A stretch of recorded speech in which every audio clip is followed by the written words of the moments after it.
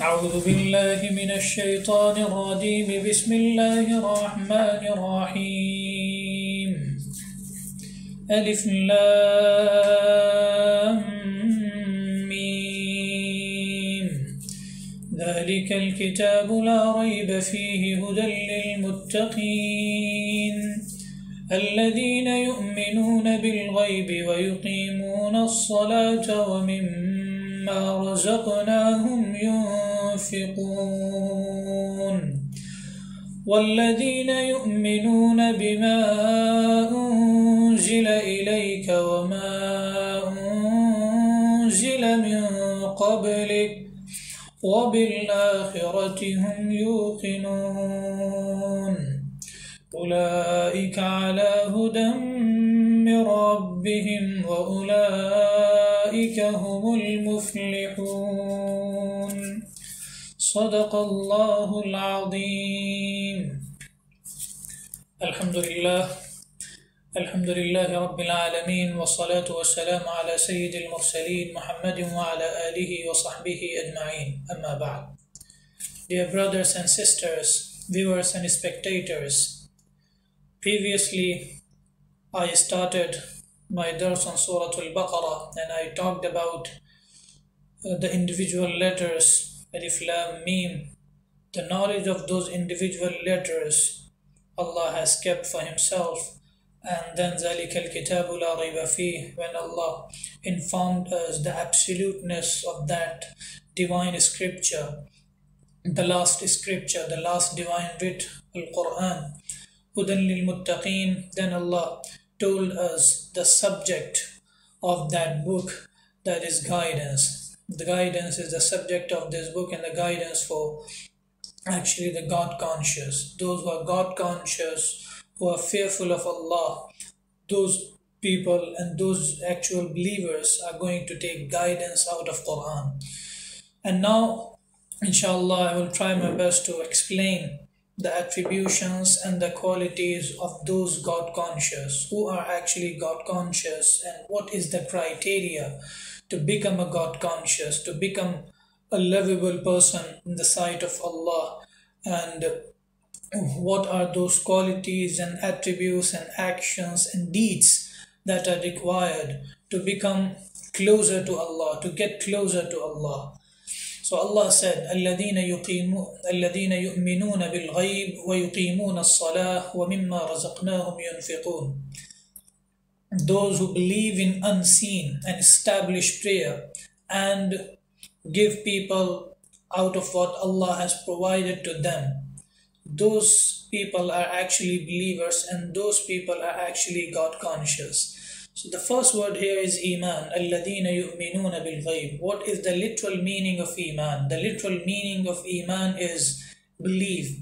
And as we all know, when Allah used this word, a lot of occasions in Quran Majid, mostly He used this word in a sense, to call believers sometimes, and in very few occasions He used this word to mean trust.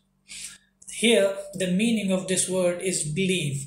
الَّذِينَ يُؤْمِنُونَ بِالْغَيْبِ, those who believe in unseen. The literal meaning of Iman is unseen. And then in modern psychology, the meaning of Iman is basically the mental state of assurance or conviction in which a mind accepts or endorse, its experience basically.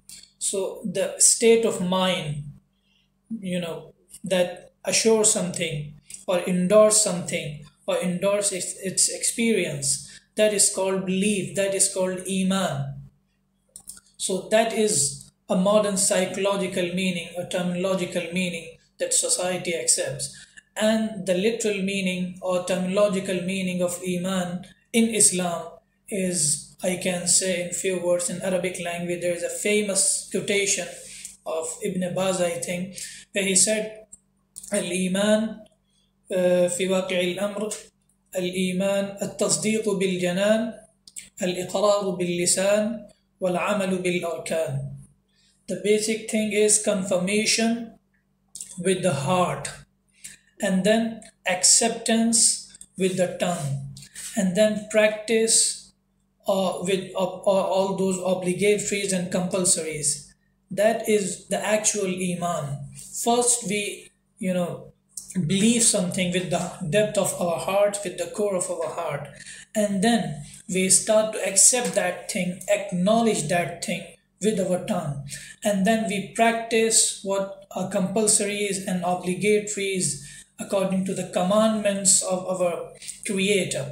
So basically this is the literal meaning of iman, and this is the terminological meaning of iman also, as per the consent of our scholars. And these three things, these three categories of iman or types of iman are actually interlinked to each other. They explain each other and they conjunct each other. So if one accepts the truth that Allah is one, He is the Creator, and he accepts that with the depth of his heart, then he start to acknowledge it also. Then he start to begin to accept it also with the tongue and with his quotes and with his sayings, and then he start practicing also on those obligatories and as well as voluntaries also that Allah has commanded, His Creator commanded him. So that is actually iman. And then there is a famous hadith where Prophet Muhammad sallallahu alaihi wasallam informed us about those 5 famous pillars of Islam, 6 famous pillars of Islam.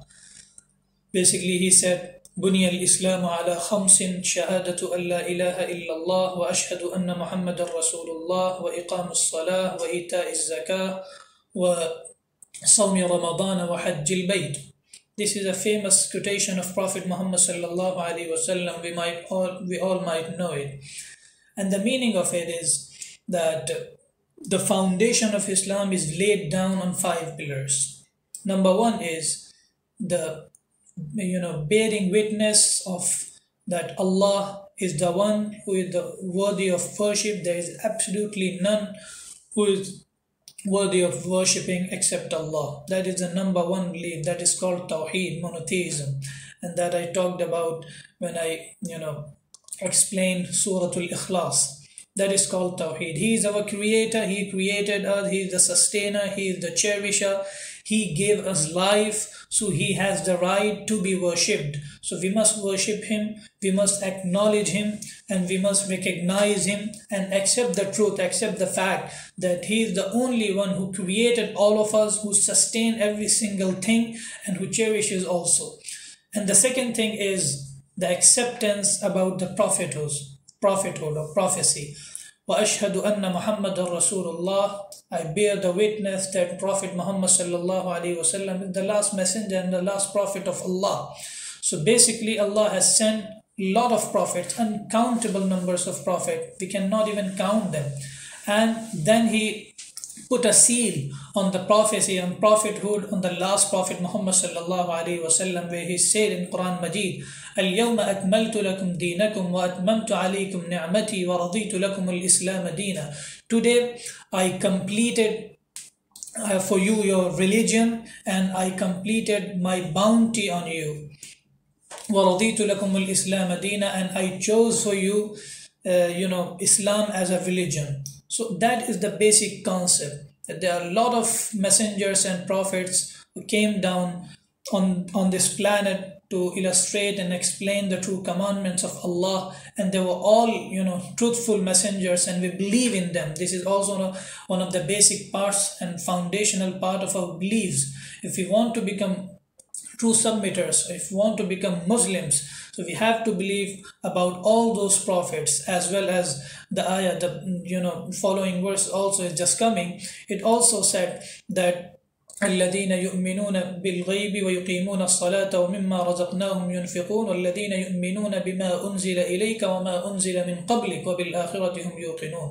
That we have to believe those who actually believe in what Allah has sent down, of those messengers and prophets before Muhammad sallallahu alaihi wasallam, and then Allah has sent down Prophet Muhammad sallallahu alaihi wasallam also, along with their commandments, along with their teachings, along with their characteristics that Allah has sent along with them. So we have to believe in them, or we have to believe in all those characteristics and commandments, and we have to follow to gain the satisfaction and the contentment that every single human being on this planet actually requires and needs to be a happy person, and to to have a pleasant life. So basically these are the qualities. The first quality is alladhina yu'minuna bil ghaib. As I said, that those who believe in unseen. Now we have to know that everything, every single concept, basic concept of Islam is unseen. We believe in Allah, we have not seen Him. We believe in messengers and prophets, we have not seen them. We believe in paradise, we have not seen it. We believe in hellfire, we have not seen it. We believe in the day of judgment and resurrection, we have not seen anything. We believe in angels, we have not seen them. We believe in books, and we believe in scriptures, we have not seen them. We have not seen any single thing, but we believe in them, and that is called iman bil ghaib. And that is the most foundational thing that we have to understand. And even modern psychology, before few years ago, the society was denying the fact that there is anything like unseen. But in this modern society, even big archaeologists belong to Europe, they also accept that unseen is truth, and unseen can lead a human being to empower him. So that is actually a truth, and we have believed actually in all those unseen things, as Allah said, "Alladhina yu'minuna bil ghaib wa yuqimuna as-salah."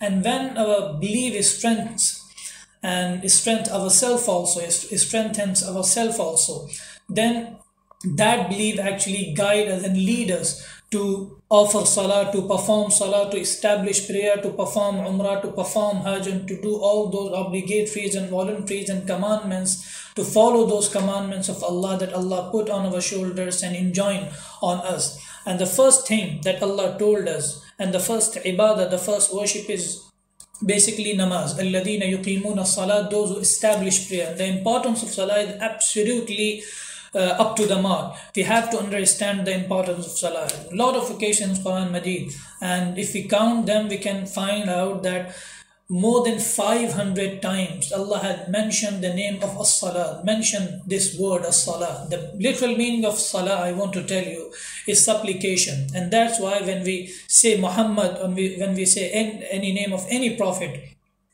we say sallallahu alayhi wa sallam of alayhi salam. Sallallahu alayhi wa sallam basically means, peace be upon him, or peace be upon them, or supplication be with them. So the basic and literal meaning of salah is dua. And in Islamic term, Islamic sense, salah means a process of worship. A process of worship where one prostrates, bows down, recites Quran, rehearses few verses of Quran, and concentrates on Allah, and remind himself the commandments and the signs of Allah that Allah has spread throughout this world. So that is the basic concept of salah.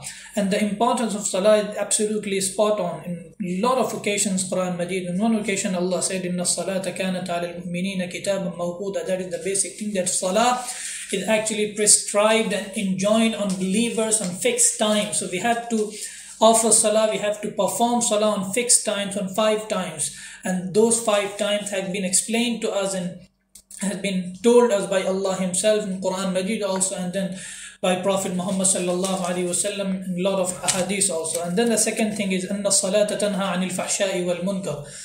Salah it also prevents us from indecency or sinful activities. So if someone wants to prevent himself or restrict himself from sinful activities, from fahsha and munkar, then he has to perform salah, because salah is something that can prevent him from sinful activities, and that can prevents him from indecency. He can be a decent person, he can be a good person, a happy person in the sight of Allah, in the sight of human beings also, if he leads prayer, if he performs prayer, if he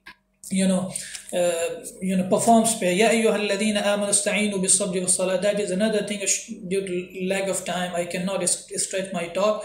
But one thing is also basically I want to tell you, Ya ayyuhalladhina amanu sta'inu bis-sabri was-salah. A lot of times in our life we go through lean patches, we go through difficult patches, and we suffer.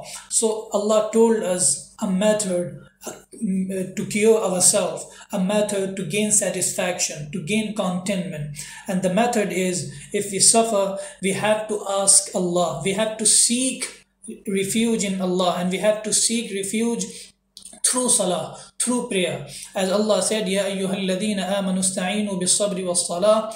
Oh, those who believe, seek help from Allah, seek help through sabr, and sabr is patience, perseverance, and seek help through salah, through namaz. So if we are suffering through something, we have to offer salah, we have to be focused and concentrated on Allah and the signs of Allah, and that can actually make us happier.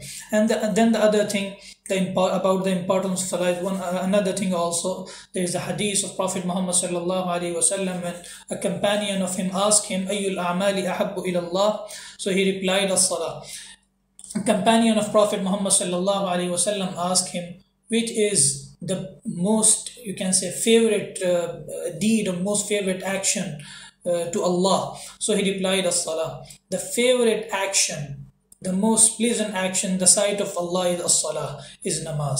So we have to perform salah on regular basis. If we want to gain contentment, satisfaction in life, we want to seek help, and if we want to prevent ourselves from sinful activities, from indecency, if we want to live a good life, we have to perform prayer and establish prayer, salah, the actual and specific process of worshipping on regular basis.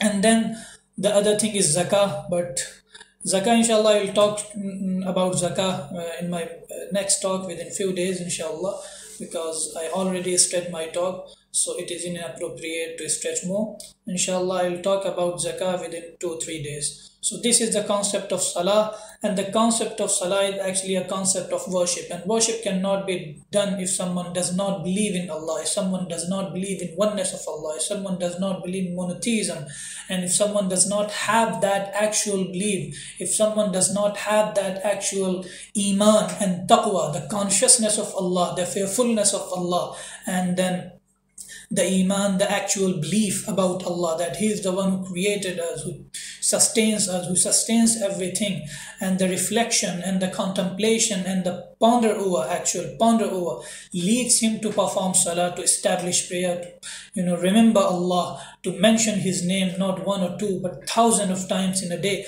That can lead us to a best contentment and satisfaction in the life. Wa akhiru da'wana alhamdulillahi rabbil alamin.